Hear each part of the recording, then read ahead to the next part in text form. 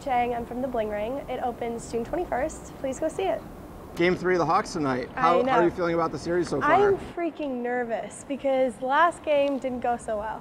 Like, we were really great in the first, and then the second and the third stunk, and the first OT was like, it could have been anybody, pardon me, and then it was over. But I'm nervous.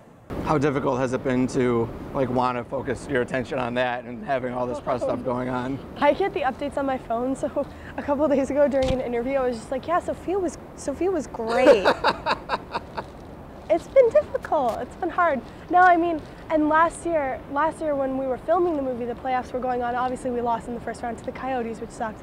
But watching, being on set, one time we were shooting until 1 a.m. and I was just watching on a really crummy live stream on my phone, just shouting at the screen. People thought I was crazy. Well, I have to imagine it's been, so surreal for you in so many ways. Is there something about this whole press tour experience that you feel like you've been kind of like an undercover member of the public, just average citizen that now, having gone through this, what really surprised you that you'd like people to know about that process? I'm going to make a reference that's going to reveal my age and the things that I like to do. Go for it. I feel like I'm Hannah Montana. No, it feels very, I don't know, it feels like I'm living two different worlds, especially when I was in school too. I would go off and, one weekend I flew to LA with my mom and my best friend and we went to the MTV Movie Awards, and then on Monday I had a math test. It just feels really, there's like a disconnect between my lives, but it's been working so far. Yeah. Was there a moment when you were in France promoting the movie that you were thinking about, wow, I can't believe I'm here, or this reminds me of something from home, or something like that?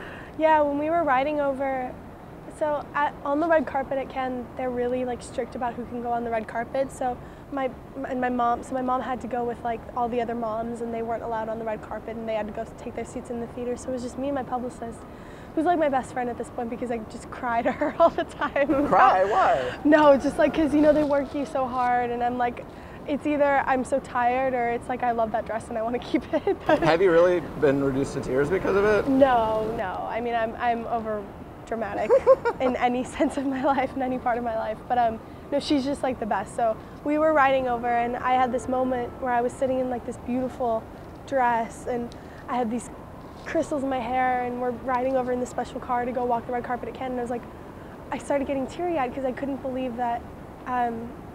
That A, it was coming to an end, because that was kind of the beginning of the end of our press, but also B, that I was even there to begin with. And then we got up on the carpet and we were waving, and I felt like I was in that scene in Entourage when they're at Cannes. And then of course I got really freaked out because when they go to Cannes they bomb, and so I was like, oh my god, I'm in Entourage, oh my god, the movie's gonna suck. But it didn't, people liked it, so. Yes, I think Medellin was probably so bad that no movie could ever be that bad. It's just they shouldn't have made that movie. They shouldn't. Just do Aquaman 2. Make the money and then you can do whatever movie you want. In a different interview, you talked about seeing versions of the kids in the film growing up in Winnetka. How can you tell when someone who is a classmate, a friend, whatever, how can you tell when they seem to have some kind of celebrity fixation and are really being similar to the girls in the film?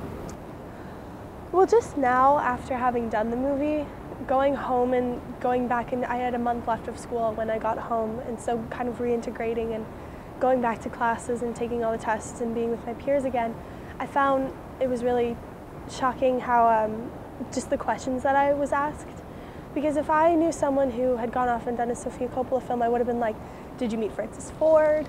Did you get to meet, I don't know, Harris Savides, her cinematographer? What was Sofia like? Right. But instead, the most common questions that I got were is Paris Hilton mean? What is Emma Watson like? Not what's Paris Hilton like, is Paris Hilton mean? Is she an idiot? No, she's nice and she's incredibly intelligent. What's Emma Watson like? Are you guys best friends now? It was just weird. How did you answer stuff like that? I would just smile and, what's that movie? Oh, it's Madagascar when the penguins go smile and wave. That's what my mom told me to do. I was really freaked out about going home and she goes, just smile and wave. I don't know, I tried to be gracious, but at the same time I don't think people know how invasive and kind of obsessive they can come off as. And so those questions were really difficult to deal with, I guess only because I would never, I don't know, it just wasn't in my nature to ask those types of questions and be that forward about it. But people seemed excited about it, and yeah, I saw those obsessive qualities in them, and it bothered me. But I don't know, they weren't mean, so people weren't like rude about it. Well, I thought it was interesting you talked about, you know, trying to figure out, well, why me? Why did Sofia see something in me?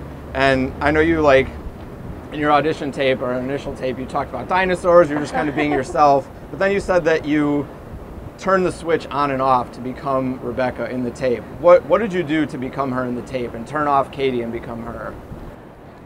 I think I kind of broke that wall down between like me and my moral center, and like Rebecca and her lack of a moral center.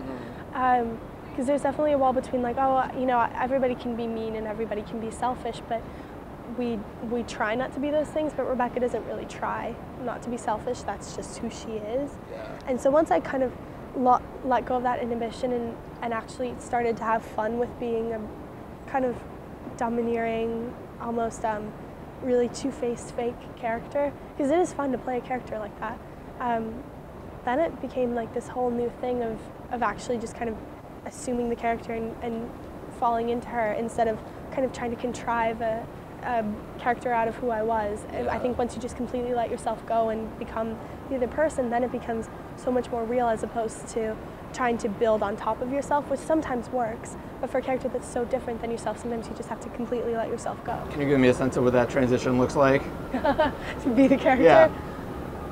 Well, for one, I wouldn't want to sit here in the sun. It's so disgusting out. I don't like your shirt. She's mean. She's just like, I don't know, it's not that she says whatever she wants, it's just that she thinks whatever she wants and doesn't have a conscience about thinking or doing. This water is dangerously close to room temperature. Yeah, well, it's because the ice has melted so quickly that I think it's like, I don't know, it's like we're being X-rayed. We need some colder ice here or something. I can't believe I'm doing this right now. This is so stupid. She's mean. I would never want to be like in a room with her. That was good though. And you watch The Hills and Keeping Up with the Kardashians. What stood out there and was useful for the character? Well, definitely like at the beginning, the accent, just because I'm from Chicago. And why didn't you watch the Californian skit on SNL? Let's take the 405 to the 10. It's funny now, like living in LA, I know what they're talking about, and if I had lived there another month, I would have been like, Mom, don't take the 10, take the 101 or something. But no, because that's a parody. I know. It would have been funny if we all were doing that accent. But initially it was like the accent, and then it was also just the things that they would talk about. You know, the conversations that they would have, that Lauren Conrad and Audrina would have, sitting down talking about like, oh, I love that dress, or let's go to Les Deux tonight, or something like that. It seemed really foreign, but I think I needed to familiarize myself with just the kinds of conversations that people were having during that time period and out there in that area. If you could hang out with some of those people, would you want to? I would totally hang out with Lauren Conrad. Why her? Because I watched Laguna Beach before I watched The Hills, because I'm like a nerd and I need to have backstory, so I watched all of Laguna Beach and all of The Hills too. And for backstory. Yeah, no, I wanted to know where she came from, and I'm obsessed with Laguna Beach now, so I would totally hang out with her. She would not want to meet me though. Why? Because we like robbed one of her friends in the movie. I don't know. It's just a movie though. Yeah. But some people get really affected by films. Like I know when Paris was watching this, she was kind of freaked out about how real it was. But did she let you take any souvenirs from her house? No. Actually, she gave us all of us girls, she gave a big bag of goodies, like a purse and perfume and stuff. It was actually really nice. Did you ever watch before, not for the movie, like Simple Life, stuff like that? Do you remember ever being told something about like, this is not real life? I remember being told that I wasn't allowed to watch those shows. Really? Yeah, I think my mom wanted to keep me away from that as much as possible. Which shows in particular? Like The Hills, Simple Life, or just like scripted shows like Gossip Girl or things like that. The OC. Like my mom wanted me to be able to be a little more free thinking than those girls were. How do you feel like you fared as the ringleader in that first mock robbery? I think I was a little nervous. I got an email from our production assistant, Katie, and she was like, here are the directions, here's the list of stuff, figure out how to get there, good luck. and I was really nervous, but I think I did okay. I think I was really bossy. I was like, you guys, you have to get this together, like stop laughing, stop being goofy, which you don't really see much of in the movie. I had to tone it down a little bit, my bossiness. But I think I did okay. I think what was interesting is that when we were doing that mock break-in, we all kind of realized the different roles that the kids had played, and also just the group. They weren't really trying to do like a heist or anything. They were just having fun and hanging out and being goofy and silly and ridiculous. Was there something that surprised yourself? Like you couldn't believe it came out of you, or that you acted that way during that time? I remember seeing a bag and thinking, like saying out loud, oh my God, that's so cute. And then I stopped myself and I was like, no, Katie, ground yourself, no. Within the well, when we were filming, there was so much stuff like that. But when we were breaking in, I was like, there was a bag that was hanging that wasn't on our list, and I was like, I want that. But hopefully that's the response that Sofia can elicit with this film, is that people are watching the movie and they're like, oh my gosh, that looks so much fun. I love that bag. I love that hat that she's stealing. And then the kids get arrested, and you're like, I can't believe I was getting into this. So you felt like the character kind of took over. Yeah, I guess. Or maybe it was just my inherent female qualities, liking a bag.